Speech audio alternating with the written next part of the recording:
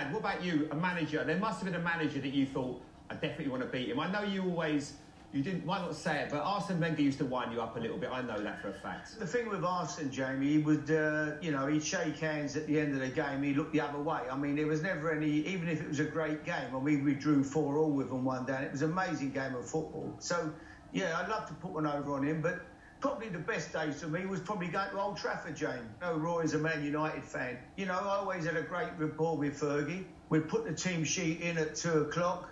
I'd be in his office at 2:10. Me and Fergie would be having a bet on the 2:15 at Newbury or somewhere. And we'd wait for the players. We'd be coming back in about 2:45. We'd hear the pitter-patter of the studs. And then I'd say, Alex, I better go. We've had about 4 or 5 bets by then at different meetings. And he'd say, no, stay, there's one more. I said, I ain't got Alex, I've got to go. But it was all right for him. I mean, if I'd have had his team, I'd have probably sat in there and watched the 3:30. I mean, they were that good. So, Roy, I wanted to sort of